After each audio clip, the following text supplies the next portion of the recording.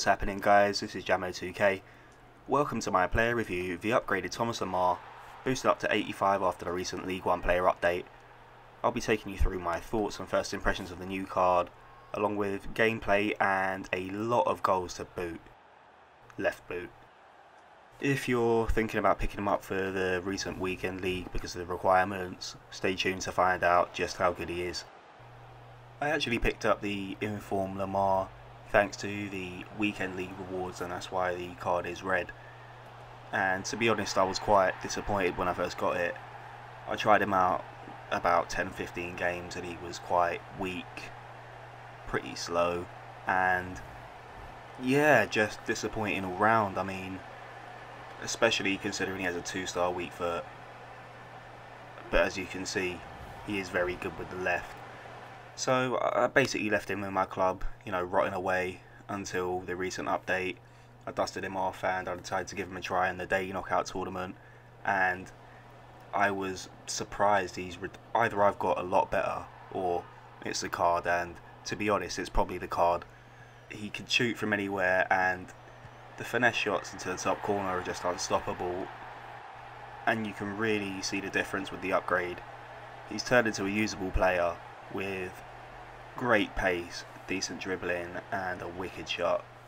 I mean, don't get me wrong, his main problem is that he lacks physicality and he'll get barged off the ball quite easily.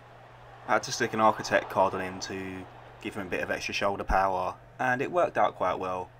He can hold off the first or second challenge, and he has enough technique to get away from most defenders. It's easy to run to the byline and his crossing is on point.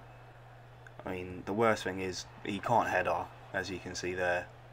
It's pretty terrible, but yeah, his passing's brilliant, and he can finish with the weak foot despite it being 2-star.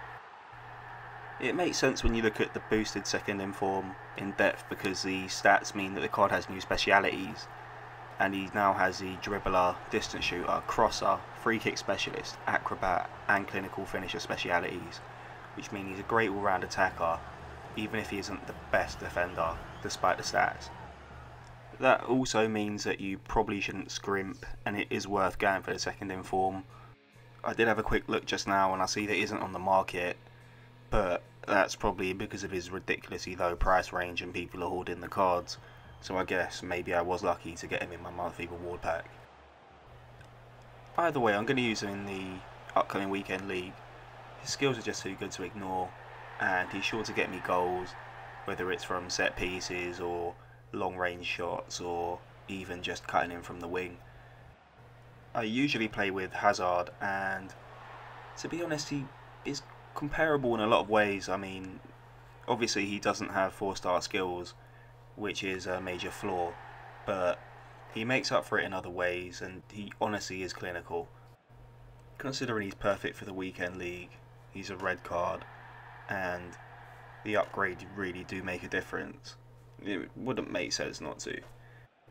I mean, that's all well and good for me, but if you're sitting there wondering whether or not you should buy the card, my advice is that you should probably go for it.